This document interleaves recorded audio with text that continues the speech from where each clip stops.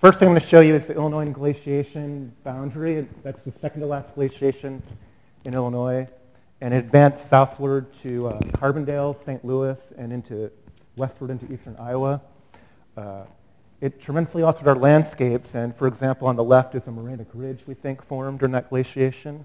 And on the right is a ice wall channel system with a fan. And that contains sort of sandy materials that we see today. A couple other examples of the landscapes. Here's a morainic ridge, we believe, south of Highland, Illinois. And on the right, a cane-like hill with sand deposits overlooking a lake plain. And so the different deposits we find within the landscape include glacial till, which is a pebbly, fine-grained clay material.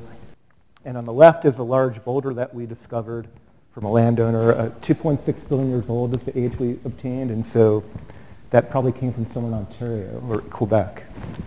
Another type of deposit is a sand. This is locally found in the Kaskaskia Valley here, and on the left is a paleosol that helps us separate Wisconsin deposits from Illinois episode deposits. That red band on the left is that paleosol as well, and on the right are lake sediments, which we find periodically, and they occasionally have wood, fossil wood, and shell material. We can reconstruct the direction of ice flow from striations, which are scratches in the bedrock, or from pebble fabrics, elongated pebbles, and measuring their directions. And we can kind of put that together with the bigger picture where we have kind of megalineations on these new DMs that we're obtaining recently, and streamlined features that are up to several kilometers long. And so kind of putting that together with the striation directions and other indicators, we can put together a map of Illinois showing perhaps margins and sublobes as the ice retreated back to Lake Michigan. And even on a county scale, we can see small bulges in the margin that are a few kilometers or so wide. So we didn't have time for questions, but I threw in a few questions, such as why did it go so far south? Maybe because of the soft substrate and the regional topography, maybe ice streaming. There are a lot of other questions that we don't know the answer to. As far as the chronology, it's too old for radiocarbon dating. The wood's too old, but we use other methods, and we think now it's about 160 to 130,000 years old based on newer methods, and we're still testing that out. There are a number of societal impacts to our mapping and understanding these deposits, including construction, groundwater, earthquake hazards.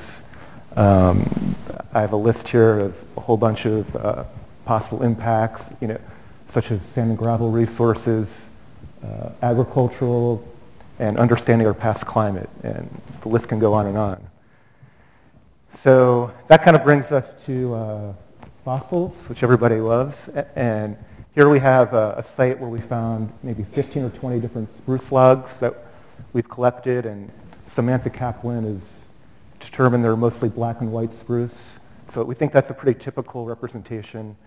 There are also spruce needles found when you wash out the sediment. And all in all, that kind of tells us we think we had a boreal condition, maybe something like northern Ontario for the climate analog. A few other fossils we find include gastropods and mollusks. They're mostly small, maybe a few millimeters or less, but they do help us understand the environment and with correlations of the material. Seeds are occasionally found. I'm not very good at that, but occasionally if I send to someone, we'll find something like an aster seed. And Brandon Curry helps me to look at the ostracods, and he's talking later this afternoon about that. They live in lakes. So the final thing is the pollen. We don't have many sites with pollen, but this one shows a dominance of spruce vegetation and some pine and some various herbs and mosses that are kind of confirm a boreal environment at that time.